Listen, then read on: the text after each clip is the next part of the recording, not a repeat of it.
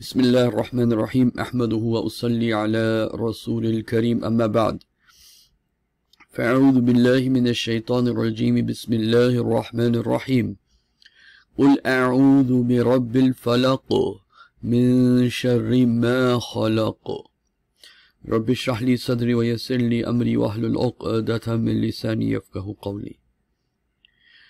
Today I want to talk about a very important topic. One of the things that has changed because of the modern world. Actually, two things that I want to point out of why there's more magic, more jinns, more paranormal activity, why people are more possessed, why more people are affected. Because of two things that have been done in the modern times. Number one is the attached bathrooms. As you know, in the seerah of the Prophet ﷺ, and I myself am a witness that when we were younger, because now I'm in my 50s basically, when we were younger, when we were in our villages, like my village in Pakistan, the bathrooms would be separate from where we would be living, from the living quarters. So if you wanted to take a bath, you wanted to use the bathroom, even if it was at midnight, it did not matter. They dug a hole in the ground and you had to squat and you had to do your thing right there. And that was, 20 feet, 30 feet, 50 feet away from the living places. If you read the seerah of the Prophet ﷺ, also you find the same thing, that when they had to use the bathroom, they went away from their living places and went into secluded areas, and they would use the bathroom over there. So the first reason that the paranormal activity or the satanic activities have increased without us realizing that how they're affecting us, and they're affecting most human beings. One of the reasons is that the bathrooms have been now joined into the house as part of the house. And what is worse is that sometimes our showers and our places of tahara are connected to these places of najasa. Now, there's a lot to be said on that alone, but the second thing that has increased the level of paranormal activity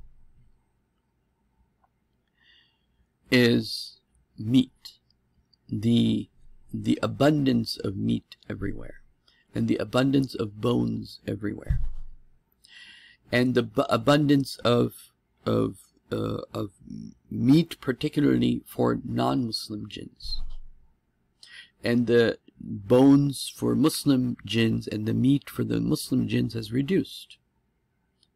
So the presence of the khabithina wal khabithat, the evil and the dirty jinns, has increased. And what do? They do yuwaswisu fi sudurin nas. They put thoughts into the minds of human beings. This can be most perfectly experienced during salah. When you have salah, you have all sorts of thoughts that you shouldn't be having. Because why? You have allowed shaitan now to do waswasa to you in a way that it is affecting your focus.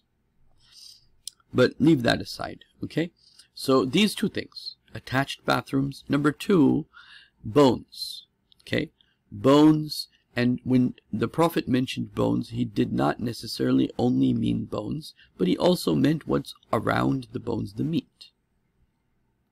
Okay, so let's look at some narrations of the Prophet ﷺ and try to understand the context of today with what the Prophet Nabi Muhammad ﷺ said. And Ibn Mas'ud قال قال رسول الله صلى الله عليه وسلم. Ibn Mas'ud radiyallahu anhu, the great scholar of Islam, amongst the companions of the Prophet ﷺ, said, Nabi Muhammad ﷺ said, لا تستنجوا, do not do istinja with what? Birawthi, with dung. Now, dung is another one of those things that nowadays I think the millennials and the young kids and the young generation probably doesn't remember ever seeing this. But again, back in my village, they used to collect the dung and use it as fuel for burning the food, for making the food. It was very useful. And people use dung for all sorts of reasons. But the Prophet said, do not use dung to do istinja. Of course, you're not going to do istinja with something that itself is impure. So we'll come to that part a little bit later. But let me just actually show you. This is an example of the dung, the poop of the cows and the horses and all that being used and collected. And this has methane gas in it and can be used for as fuel. Basically, this is natural fuel from the earth. It can be used as fertilizers, has many benefits, okay? So the Prophet said, do not use this for cleaning yourself. I think this doesn't need any explanation. It's self-explanatory. And then the Prophet, Nabi Muhammad sallallahu alaihi wasallam, says, وَلَا بِالْعِظَامِ, and nor should you use bones. فَإِنَّهَا زَادُ إِخْوَانِكُم مِنَ الْجِنِّ, because these are provisions, these are food, and these are provisions, meaning not just food, but for other purposes also. زَادُ إِخْوَانُكُم مِنَ الْجِنِّ, these are provisions of your brothers of the jinns. Now, the brothers of the jinns means what? Who are your brothers amongst the jinns? They are the Muslim jinns. Okay? The animals of the jinns, they can eat the dung, and the Muslims, they will eat the bones of the animals that have been what? Now, this is very, very important to understand. The Muslim jinns will not eat najas. The Muslim jinns will not eat something that's haram. So they will eat only the bones of halal animals that have been slaughtered properly according to the Sharia. That is their food. The food of the animal that has been slaughtered in the name of Allah, that's where you get the bones. And the Muslim jinns will use the provision of the good bones to nourish themselves. Nowadays, when we don't say Bismillah and then the jinn, the bad jinns, the evil jinns, the shayateen, they get food from our food because we didn't say Bismillah. And when they eat from the bones that don't say Bismillah, that don't have Bismillah on it because it was not sacrificed in the name of Allah, then that animal that was sacrificed or killed in the wrong way, not zabiha, okay, even if it is a halal animal, but it's not killed with zabiha, it's not killed with Bismillah Allahu Akbar, then the bones of that animal will be used by the non-Muslims amongst the jinns, or should be.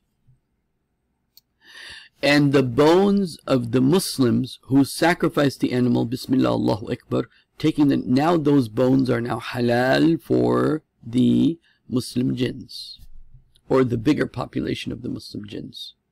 Okay? Now, so now the haram bones have increased and the halal bones have decreased. And the Prophet said, leave the bones. Now, what does that mean? What does it mean the Prophet said, leave the bones? That's the other thing that I want to make clear. Is that, see, in the olden days, when they finished food, they threw out the food. Just like they threw out the food somewhere far away from the places where human beings were living. Nowadays, we got bones. What do? We put them with filth, with our garbage. And who eats from the garbage? The bad shayateen eat from the garbage. The good Muslims are not going to go near the garbage. And so they're starving. The Muslim jinns are starving. And the bad jinns, the khabith jinns, they're getting food. Why? Because you're putting bones into the garbage that has filth in it. And Muslim jinns are not going to go towards that. Okay? So the Muslim jinns are getting weaker because they don't have the nourishment as much. And then they have to rely on other things that are not as nourishable to feed them. And the bad jinns are getting the nourishment because you're not saying Bismillah. And number two, you're taking the food that you're eating and putting it in the garbage, which is where shaitan likes to be, in the places of najas. So, what should a Muslim do? What a Muslim should do for his brothers, as the Prophet said, sallallahu alaihi wasallam, what is this? فَإِنَّهَا زَادُ إِخْوَانِكُم مِّنَ الْجِنِّ. These are provisions for your brothers amongst the jinns. Those brothers amongst the jinns who want to help you in the deen, in the work of the deen, in that world of the jinns, which includes the shayateen. You want to strengthen them. Well, how are you going to strengthen them when you're taking bones that they could be eating and you're throwing that in the garbage? Not very helpful. What must you do? You must not throw halal zabiha, animal bones, and put them with the filth that you have in your garbage. You should put them somewhere outside the house, maybe in your lawn, maybe in your backyard, maybe somewhere else where the good Muslims can know or will know that the good bones, the halal bones, the zabiha halal bones are in such and such place.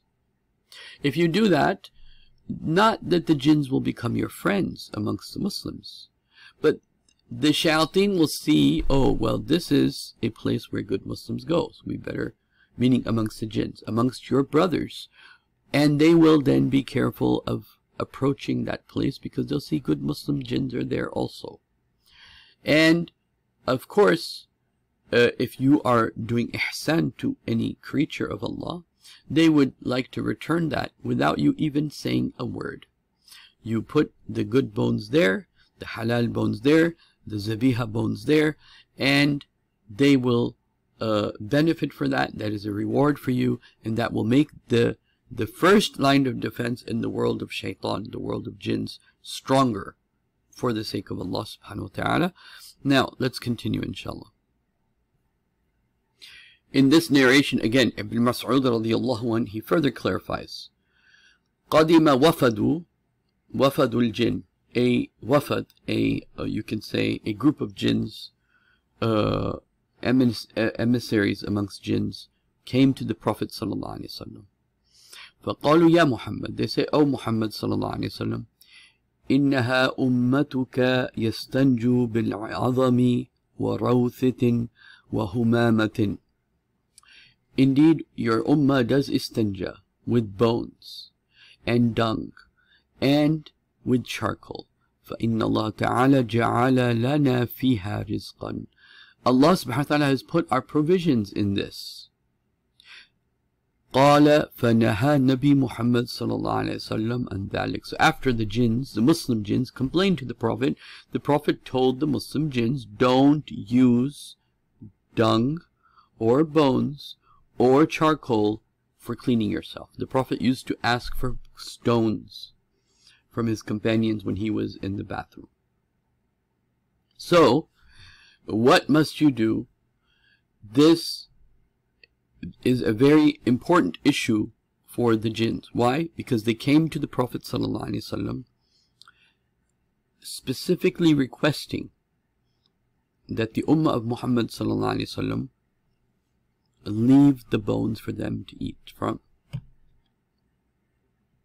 And so, you must try to figure out a way, if you can, if you want to not throw the halal zabiha bones into the garbage and then make them dirty and make it najas. No, you should try not to do that. What you should try to do is to try to leave it in a place for a few days or so where the Muslim jinns can eat those halal zabiha bones and take the provisions from there that they want, and feel good that somebody in the Ummah of Muhammad sallallahu alaihi wasallam is doing what they need. Because it's not just about the hadith of the Prophet, it's about understanding what were the needs that the Prophet was trying to meet. And they wanted the bones. Why did they want meaning they wanted the bones that were being thrown away or being put away by the Muslims, and the Muslims not to use that for istinja, because that makes it najas. When you throw away something in the garbage can, that makes it najas in some ways. It makes it difficult for them. But instead, if you keep it, and if there's a little bit of meat on it, that's even better. You leave those bones somewhere outside for them to eat from, and then they know that this is a house of a Muslim that eats zabiha meat, that eats halal animals, and zabiha, hand-slaughtered food, and then they will enjoy that, and then they will be able to benefit from that. Maybe some places, some masjids can take care of this for the Muslims. for the Muslim jinns to come and pray and also have food. And it doesn't cost anything more other than making something logistically possible. In the olden days, either through your shawl or in some other way, they used to put up you could say like a curtain around you. So you left the places of the living places, you would walk off and you would put like your shawl around you or some curtain around you, or somebody would hold it. There's different ways of doing it. And so in this hadith we're about to read, Abu Hurairah radiallahu anhu is carrying the wudu pot for the Prophet sallallahu alaihi wasallam, and he is also carrying some stones for the Prophet to clean himself. So now when you have this curtain around you, you can't see what's outside that curtain. So the Prophet says, who's there? He says, Abu Hurairah. The Prophet says, give me some stones, and don't bring me any bones, and don't bring me any dung. And then Abu Hurairah radiallahu anhu, after the Prophet was done, asked the Prophet sallallahu alaihi wasallam, what's with the issue about the dung and the bones? And the Prophet said, a group of jinns from a particular place, from Nasibun, they came, or Nasibin, they came to me, and they told me about that this is their provisions, and the Prophet did dua for them, and the Prophet praised those particular jinns. So this narration also would be helpful in this account, that أنه كان, meaning Abu Hurairah, كان يحمل مع النبي صلى الله عليه وسلم إواءة لوضوء وحاجته. So he carried a pot of water for his wudu or any needs he had. فبينما هما يتبع بها فقال من هذا. So he was following the Prophet, and and then the Prophet had a curtain around him, and the Prophet says, من هذا, who is this? فقال أنا أبو هريرة, I'm Abu Hurairah. فقال أبغيني هجارا. Okay, he said to the Prophet sallallahu alaihi wasallam, bring me stones, أستنفذ بها, so that I might clean myself. ولا يأتيني بالعظم ولا روثا, don't bring me bones and don't bring me dung. فأتيت بحجارة أحملها من طرف ثوبي حتى وضعت إلى جنبي ثم انصرفت. So he left the stones by the, you can say, the side or the corner of the curtain that was around the Prophet, and he left so that the Prophet would have privacy. حتى إذا فرغ فمشيت. So until the Prophet was done, and then he was walking with the Prophet sallallahu alaihi wasallam, and he said, فقلت ما بال العظام والورث. He said, what's the issue with the bones and the warath, the dung? هما من طعام الجن. The Prophet said sallallahu alaihi wasallam, these two are from the food of the jinn. The other riwayahs that say the dung is specifically for the animals amongst the jinns, and the bones are for the jinns itself, the Muslim jinns. وَإِنَّهُ يَأْتِينِي وَفَدُ الْجِنِّ. Indeed came to me a group of jinns, Nasibin, from Nasibin, نِعْمَ الْجِنِّ. They were very blessed jinns. فَسَأَلُونِي زَادٍ. They asked me about provisions. فَدَعَوْتُ اللَّهُ لَهُمْ أن لا يمروا من أعظم ولا روث إلا وجدوا عليه طعاما. So the Prophet did dua for them that they would pass by no dung and no bones except they would find food on it. So now this is what the Prophet is explaining to Abu Hurairah, what he's explaining to the companions. He's stopping the companions from using the bones, meaning the bones should be left in a clean place like they were at the time of the Prophet sallallahu alaihi wasallam. And the Prophet is indicating, Ikhwanukum, your brothers amongst the jinns, the good Muslim jinns. And of course this would create a stronger bond between good Muslim jinns and Muslims. Now if you're coming to the masjid, but you're always throwing your bones in a dirty place like the garbage can, and the jinns that are at the masjid, they're going to look at you and say, this man, he always throws his bones in the garbage can, and he always throws his food into the najas, and he throws his bones into the najas, and it leaves no food for me. Like, how unthoughtful. So it's important to be thoughtful, meaning it is important to consider that there are other beings besides human beings that need provisions and food, and we have a very simple way of doing that for them, and the benefits of it, inshallah, will be more than our logistical problems. In this narration, it makes it clear the difference between the Muslim jinns and non-Muslim jinns and saying Bismillah on the bones, because what happened is, and I'll tell you quickly over here and then I'll read part of it, is the Prophet ﷺ one day was missing. The companions of the Prophet didn't know where he was. They were very scared. They thought he'd been killed or snatched or something happened to him. They didn't see him all night, and then they saw him coming from the direction of Hira, and they saw the Prophet and they told the Prophet, we were worried about you. And the Prophet said ﷺ, a jinn from Mesopotamia had called upon, and I went to read Quran on them, فَقَرَأْتُ لَهُمْ, and I read Quran upon them. And then the Prophet ﷺ had a discussion with them, and they said in that discussion, and this is the part I want to share with you, جن من الجزيرة فقالوا كل طعام لم يذكر اسم الله عليه. All of the bones in which the name of Allah has not been read, those are their food, because they were non-Muslims. The Prophet was doing da'wah to them. وَيَقْتَعُوا أَيْدِيكُمْ أَوْفَرَ مَا كَانَ لَحْمًا, or whatever comes to them amongst the meat that might be on the bone. وَكُلُّ بَعْرَةٍ أَوْ رَوْثٍ عَلَفٌ لِدَوَابِكُمْ, and the food that is the dung is basically food for their beasts. فَقَالَ رَسُولُ اللَّهِ صَلَّى اللَّهُ عَلَيْهِ وسلم, and the Prophet said to the Muslims, okay, فَلَا تَسْتَنْجُوا بِهِمَا, do not to istanja with dung and with bone. فَإِنَّهُمَا زَادُوا إِخْوَانُكُمْ مِنَ الْجِنِّ, because amongst those jinns that the Prophet had done da'wah to, that become Muslim, and the jinns that were beginning to become Muslim, they are your brothers amongst the jinns. Okay, and Abu Isa, Imam Tirmidhi says, hadithun hasanun sahihun. Okay, and in this hadith, the opposite is mentioned, because the Prophet now is referring to the Muslim jinns, and the Prophet says, sallallahu alaihi wasallam, over there, he says, lakum, for you, meaning the Muslim jinns, kullu ta'amin azamin dhukira ismullah alayh. Okay, that for you is all the bones in which the name of Allah is taken. So in one narration, the non-Muslim jinns, you can either take one of these narrations, or you can take both of these narrations together and come to the same conclusion. So either non-Muslim jinns, the narration that says lam yadhkuru ismallah alayh, in which the name of Allah is not taken, that's provision for you. And then the next narration, the one we're reading right now, it says, and in which the name of Allah is taken, is provision for you, meaning for the Muslims.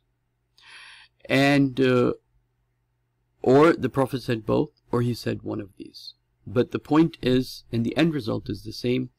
If the Prophet said to the Muslim jinns, you can eat the bones in which the name of Allah is taken, then that means that the Prophet was telling us, Muslims, that leave the bones that have the names of Allah on them for your Muslim jinns to eat, that are your brothers, because the Prophet then continues to say, sallallahu alaihi wasallam, فَلَا تَسْتَنْجُوا بِهِمَا فَإِنَّهُمَا تَعَامٌ لِإِخْوَانِكُمْ, indeed they are food for your brothers. I know many families that suffer from one issue or another issue, but when they start leaving halal zabiha bones for the Muslim jinns, and the Prophet said in every Muslim house there's Muslim jinns.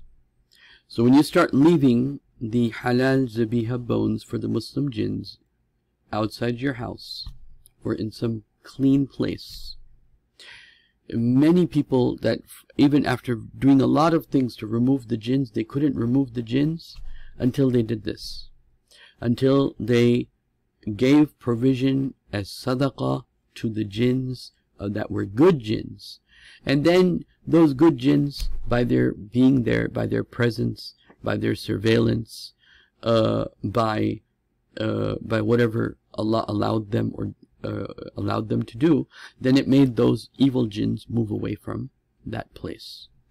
So there are many benefits in doing this at the individual level, at the household level, at the masjid level, So I just wanted to bring this to your attention, that this is one of the ways that you can befriend jinns without befriending them, especially in the times that we live in, where because of the so many bones that the non-Muslims get to eat, so much meat that gets into their hands, because it's all non-zabiha, and then you have you know, the attached bathroom issue.